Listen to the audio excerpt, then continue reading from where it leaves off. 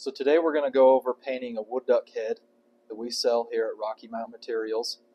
These heads are lightweight and they take pastels very well.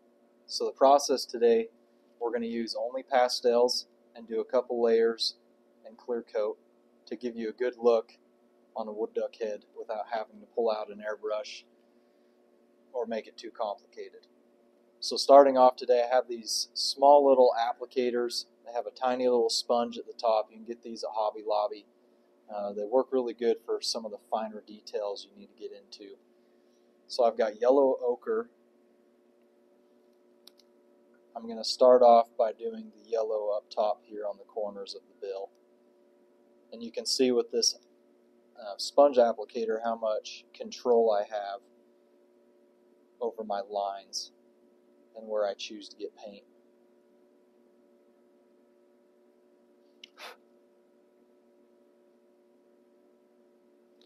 And we'll go ahead and do the other side.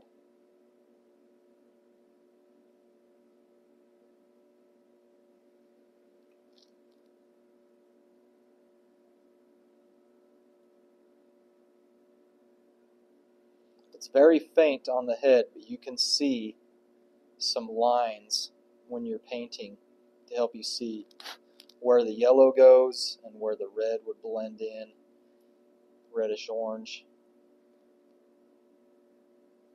And then just make sure that you get yellow down on this other side.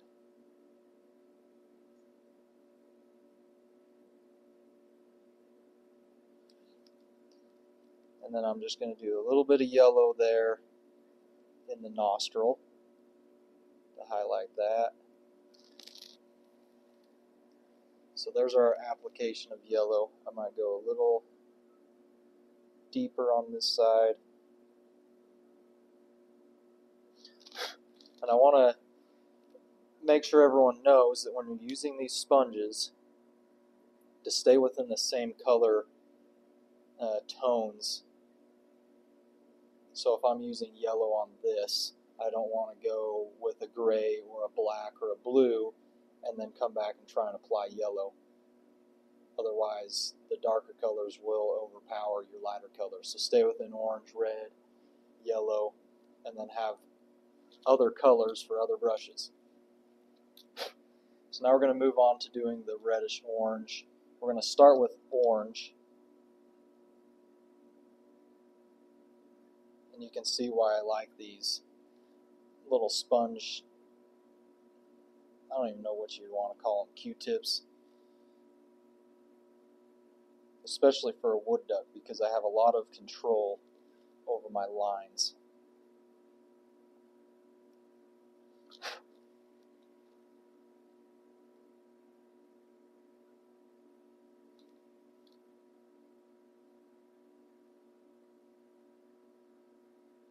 I used to really struggle painting wood duck heads with an airbrush, trying to get perfect clean lines on these.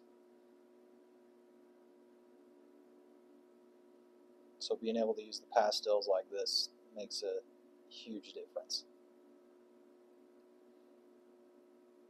And I'm going to do my best to not get in the way of the black that we're going to put in here, and then I'm giving myself a nice clean line here for where we're going to be, where the white's going to be. If I can help it, we won't even put any white on there because the head's already white. So you can save yourself some time by working a little slower and being a little more precise.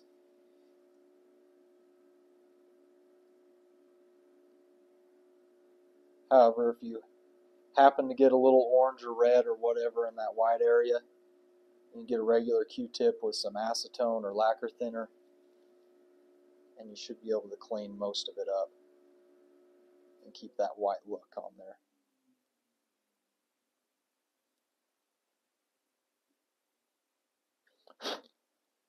So I'm just going to look at this head on, make sure that my sides are even with my lines, and then touch up what I need to. So we've got our yellow and orange. Now we're going to move on to black. I'm going to use the same Q-tip applicator I have been. And same with the yellow. You can see some slight lines of where you're going to be putting this black.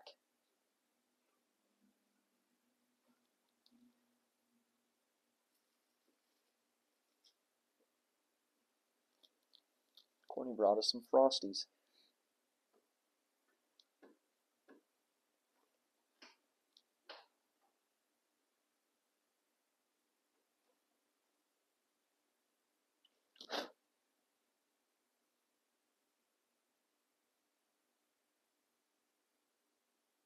And if we want to go thicker on this color of black, then we can do that on our second coat, because we're going to come back and do a second layer on the orange and the yellow to give it a little more depth. So I've got my black up top there lined out. Now I'm going to switch over, because I've got more surface to cover, to just a little bit larger sponge for applying. And we're going to paint this nail up top. And you can see how easy it is to get this black and this detail on here.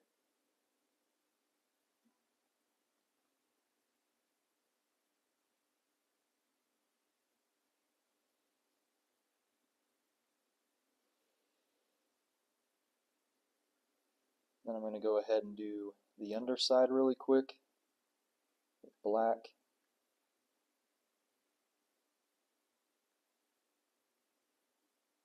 And I like to run my sponge just along the bottom of that upper bill. So there's a very faint black line on there, but not much. So I'm going to switch to a brush, just a small brush. We're going to take black to get down into some of the cracks there in the lamella, and then in between the lines between the upper and lower mandible there at the jaw. So at this point I'm going to clear coat, and I'm just using a clear acrylic coating that's in matte, and we're going to give it an even coat but nothing too heavy. And we're just going to lock our colors in.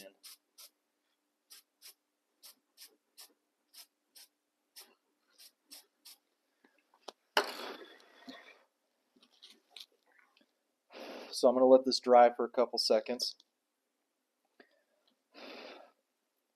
And while it's still slightly tacky, is a good time to come in with whatever color you want to work on next. If you want to go a little thicker on your black, this is a good time to do it, as the clear coat acts as like an adhesive, and it helps that black stick a little bit thicker. So I used my larger sponge for that. I'm going to move on to the small Q-tip one and go ahead and darken this black right here.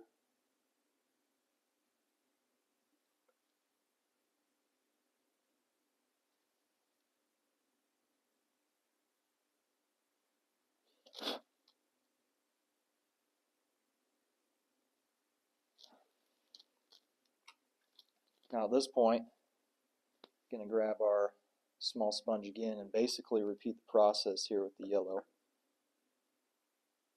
just so we get a little thicker color coat of yellow on the corners up there on the bill.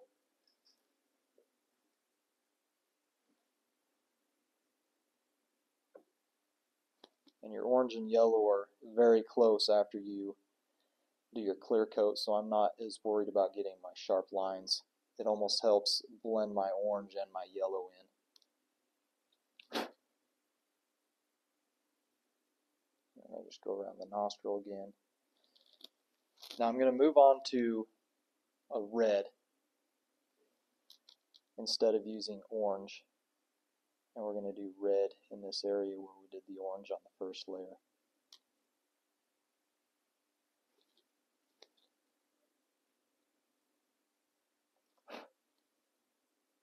And this is where you want to take your time and have clean lines.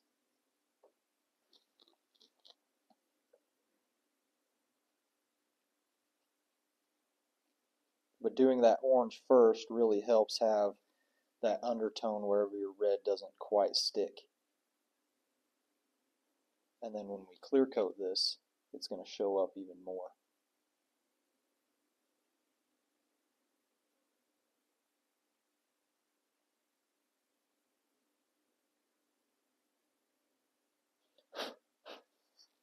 So we got our red on that side.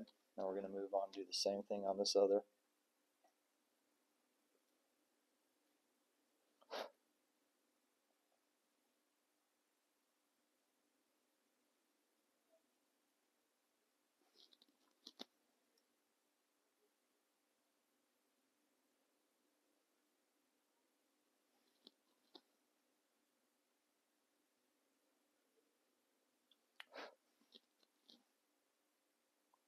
And then you can see we haven't had to touch any of the white area.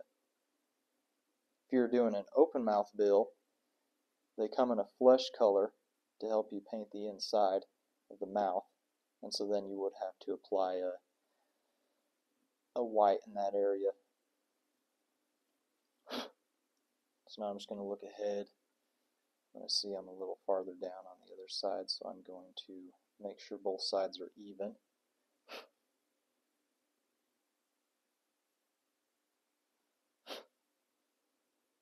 And then I'm going to jump back to the black real quick because I can see I'm a little off.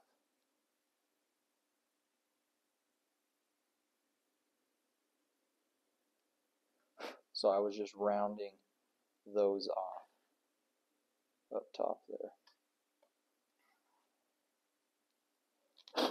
Okay, I've got a really fine brush. I'm just going to get inside my nostril right there to black that out.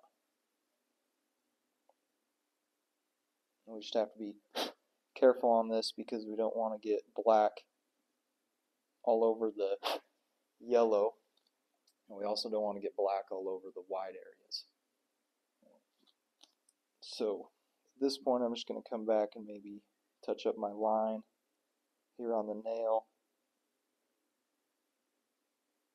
Make sure you look at that head on to know that you got it straight and one side's not crooked. And then I just like to take a few seconds to kind of look around and make sure that I got paint everywhere.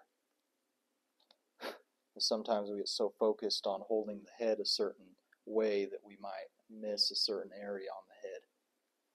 So at this point I'm happy with how that looks. I'm going to go ahead and do another light layer of clear coat and we'll be done.